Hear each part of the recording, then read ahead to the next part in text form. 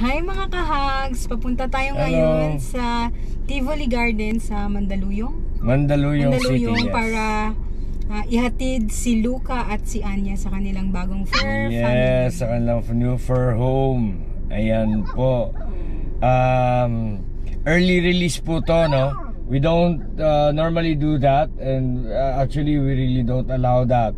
But may exception po tong case na to, since the new fur family fur parent is isa siyang he used to be a she used to be a pet breeder, no? Dog breeder.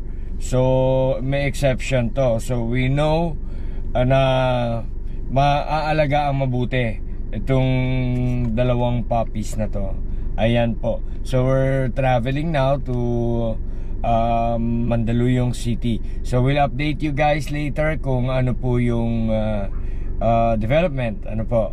Ayan po sila sa likod. Sa individual pet crates po. Yung pink kay Anya, yung blue kay Luka.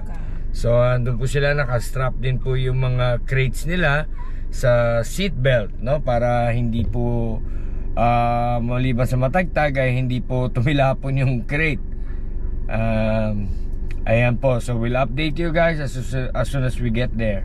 So see ya. Bye bye mga ka-hugs.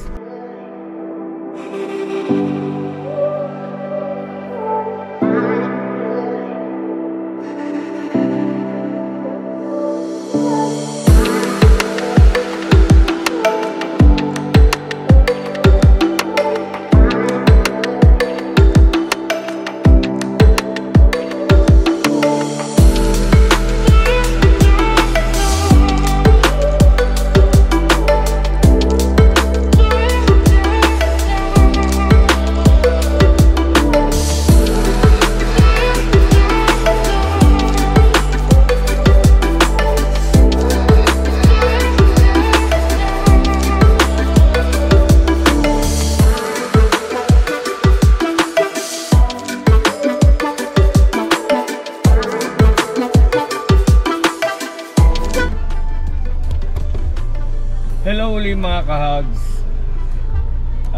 We just arrived here at Tivoli Gardens here in Mandaluyong City, boundary na to ng Makati City. Nandito kami ngayon sa may Irish building, just waiting for spring to get the puppies, no? Nanggagaling pa siya sa work.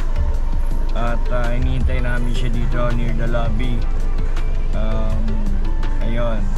So, and then ibababa niya si Tutu, yung ating 5-month-old na Cocker Spaniel.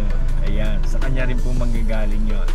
So, ayan. Tutu is the puppy of Spring's friend, no, na hindi na niya maalagaan dahil sa work related. Oo, and then bawal yata sa unit ng friend niya.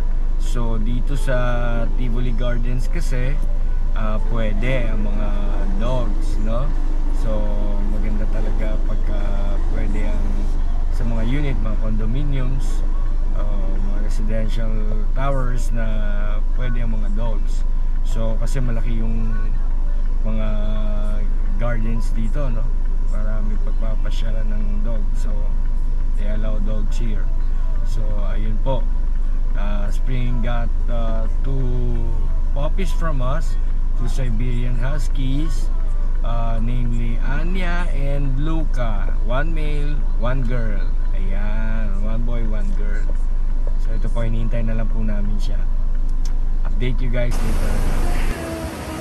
Hello guys, I'm with Spring and the 2 puppies. And Jade and Tutu. Miss Spring gave Tutu to us. There you go. Now Luka and Naya have a new mommy, a new fur mommy now. You know that they will both be well taken care of. Tutu. Tutu, tutu, tutu.